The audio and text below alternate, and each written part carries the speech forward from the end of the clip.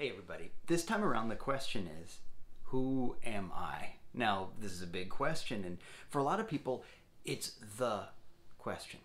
But the thing about it, interesting thing for you and for me, is that you already know the answer to the question of who am I? You know it in your quiet moments. You know it when you can think about what you're yearning for and what you're hungry about. Even the things that you don't like can tell you a little bit about who you are. So there's a lot of ways we can go with this conversation. I mean, I can quote the Bible to you all day long. I mean, that whole thing about made in the image and after the likeness of God, all of the stuff about being the salt of the earth and the light of the world and all of that. But over and over again, alongside those passages about what you're made of and whose child you are and how amazing your potential is, right alongside all of those kinds of quotes, and the Bible is loaded with them.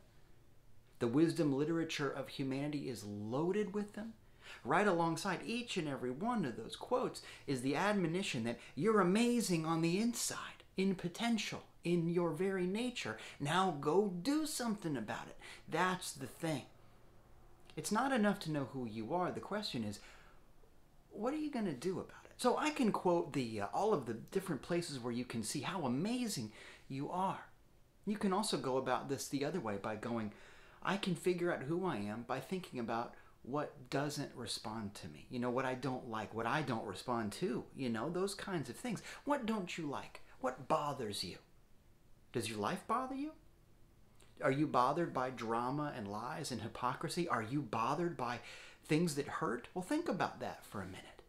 If you were made for misery, then misery would feel okay to you. The fact that stuff that hurts says a little bit about what you're made out of. That's interesting. You can learn a little bit about who you are by the things that you're not. You know what I mean? So think about the things that bother you. Ask yourself why they bother you, and you can start to learn a little bit about who you are. But the real payoff is when you go on the positive end of this. You can learn about who you are by thinking about what makes your heart sing. What are the things that inspire you, that move you, that cause you to get up and dance, to laugh out loud, to cry with joy and inspiration? What are the things that really move you?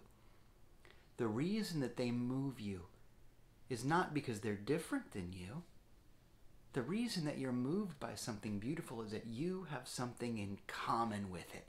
Think about that. Think about the most beautiful, awesome, amazing experience you've ever had.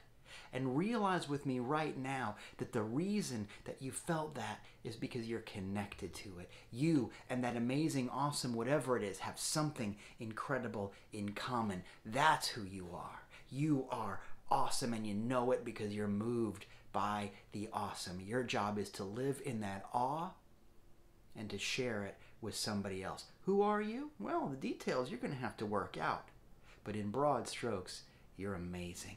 You're wonderful, and you have got it. Whatever it is you need to do, you have what you need. Maybe not to finish your journey, but you know what? Nothing ever ends. You have what you need to start. So let's get moving together. Let me know how it goes for you. You know how to get a hold of me. You can reach me on my website, waypastok.com. You can send a tweet or an Instagram message with the hashtag askdieter. I'm watching those kinds of things. There's lots of ways to get a hold of me. I want to remind you to pick up a copy of my book, Meaning Fulfilled. You can find out more about that by looking for me on Amazon or by just going to my website. One more time, it's waypastok.com. Thanks for liking and sharing and subscribing these videos. It means a lot. You got this.